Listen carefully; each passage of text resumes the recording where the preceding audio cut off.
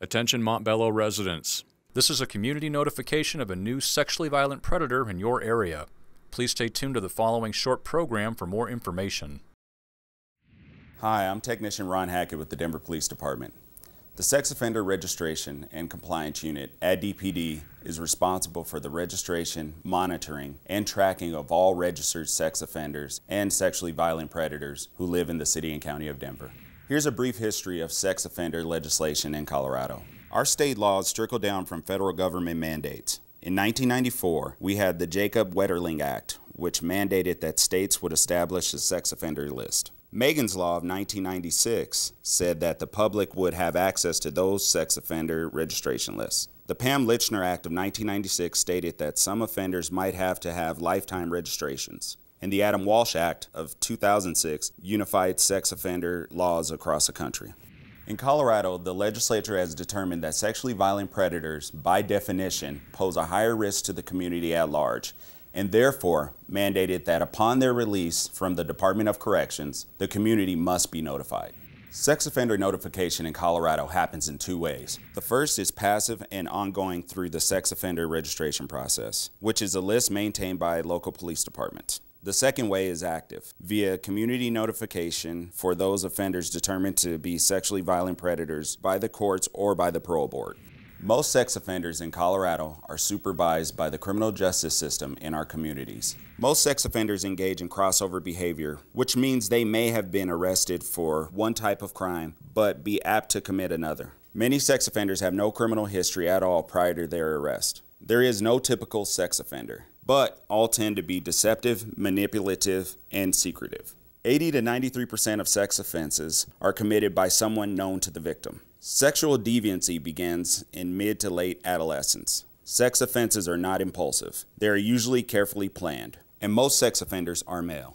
The community has a vested interest in helping offenders to be successfully managed in the community. Sex offenders have the same need for housing and employment as any other citizen. Any citizen who uses sex offender information to harass, threaten, or intimidate an offender will be subject to criminal prosecution. There are approximately 16,500 registered sex offenders in the state of Colorado.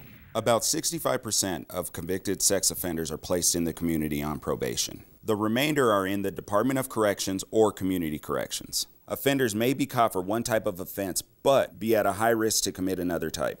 Crime of conviction is only one indicator of risk.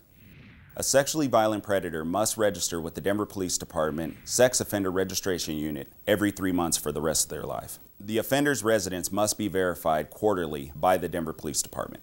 The full sex offender registration list is available by calling the Denver Police Department Identification Bureau at 720-913-6756. Convicted felons and those with multiple convictions are posted online at denvergov.org/police. Remember, sexually violent predators do not represent all dangerous sex offenders. The community notification process and sex offender registration are not a complete deterrent to sexual assault.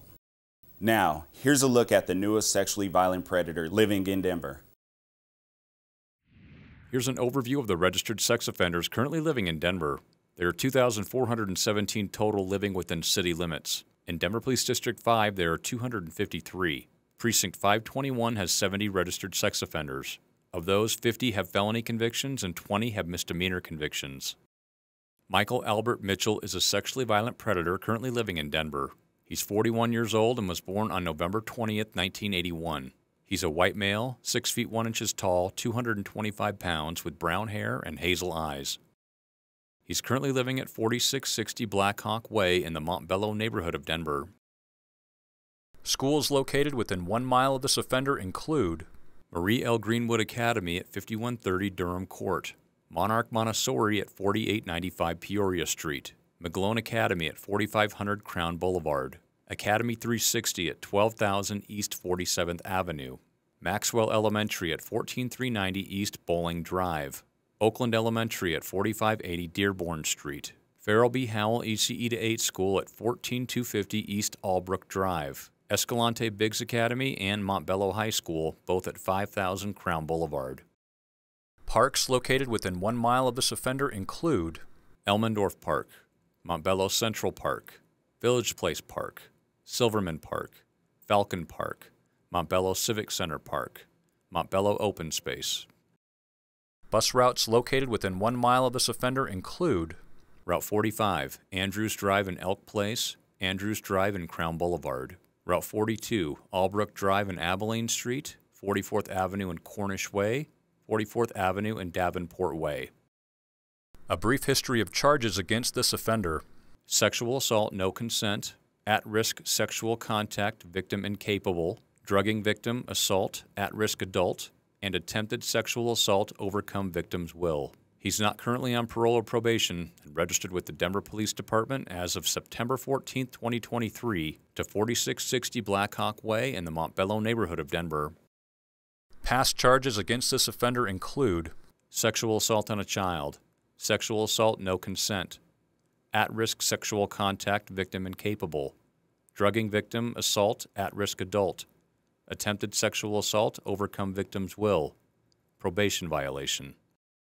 Michael Albert Mitchell has been determined a sexually violent predator after meeting the following criteria. Criteria 1, age 18 or older on the date of the offense, or under 18 and tried as an adult. The offender was age 30 at the time of the offense.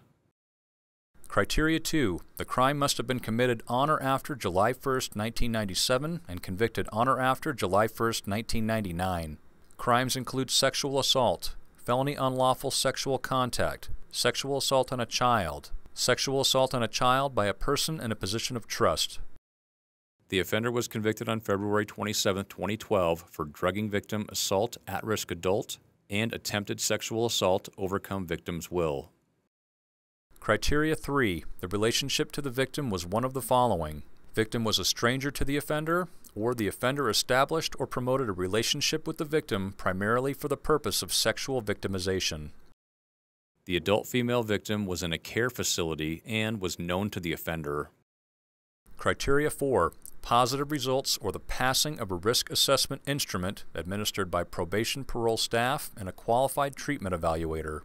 Positive results include an assessment for the presence of a mental abnormality, a level of denial regarding the offense, treatment appropriateness and motivation, presence of sexual deviant interests. The offender was evaluated by the Denver District Courts with positive results, determining him to be a sexually violent predator.